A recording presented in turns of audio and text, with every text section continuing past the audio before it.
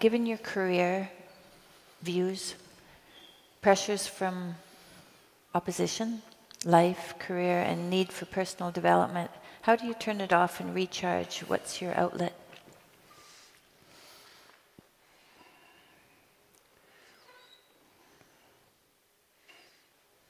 I think my outlet, I've always had two outlets probably. Well, maybe three. Friendship, creative endeavor, and family, right? And, you know, part and parcel of that obviously is my relationship with you at the center of that, and that's a central relationship. And when I was at Harvard, working hard, it was always a relief fundamentally to come home. You know, it was a little haven. My blue heaven, right? That song we listen to all the time. It was a haven. And so, and the kids were too, because the kids are, they're ridiculously fun. You know, I mean, you got to kind of put a little, you know, box around them. That's a walled garden, by the way. And then they're delightful, right? They remind you of the beauty of existence and the inexhaustible nature of reality. You can see that right through kids' eyes, and you know that's how they pay you for taking care of them. And so that is rejuvenating. You know, I know kids make you old, but they keep you young too. And so I would say that's probably right. Family first. Probably my relationship with you. That's probably the foundation. And then kids. And it's not like the kids are less important. They're probably more important because they're younger, you know. But that wouldn't be possible without the relationship that we have. And then there's a circle of people around that are crucially important. So that's one domain. And so a source of sanity, that's for sure. And then certainly the creative domain, that's definitely another one for me. And, you know, Tammy and I were talking today with my son about what we might like to do as the years progress, and God only knows how the years are going to progress.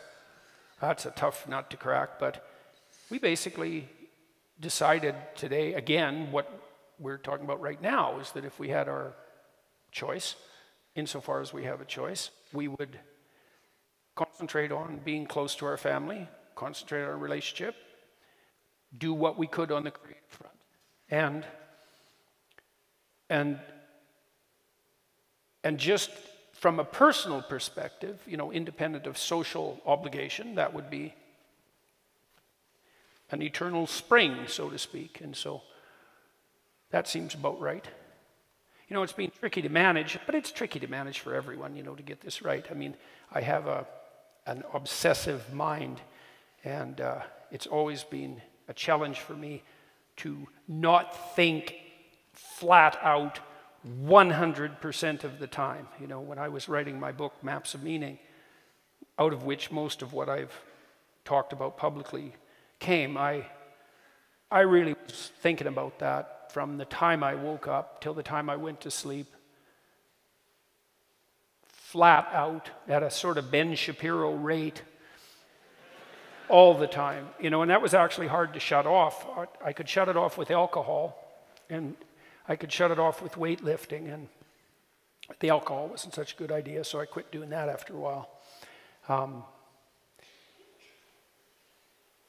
And I shut it off with you, so, and the kids. So that's good, because you need to take a break, you know, when even if you're working on something that you think is more worthwhile than anything else you could work on. And that is one thing I've tried to do in my life, is I tried to make the central focus of my creative intellectual endeavor the hardest problem I could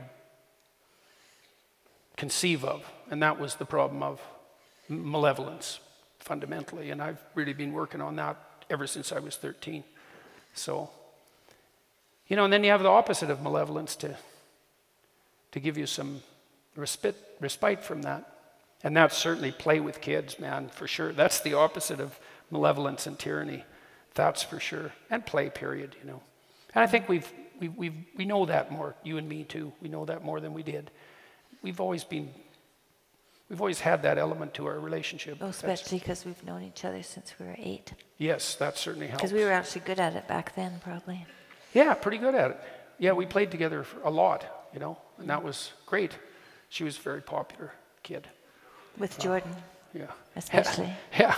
Yeah, there's a pretty good competition for you, even when you were like 8. So thank God it was just other 8-year-olds.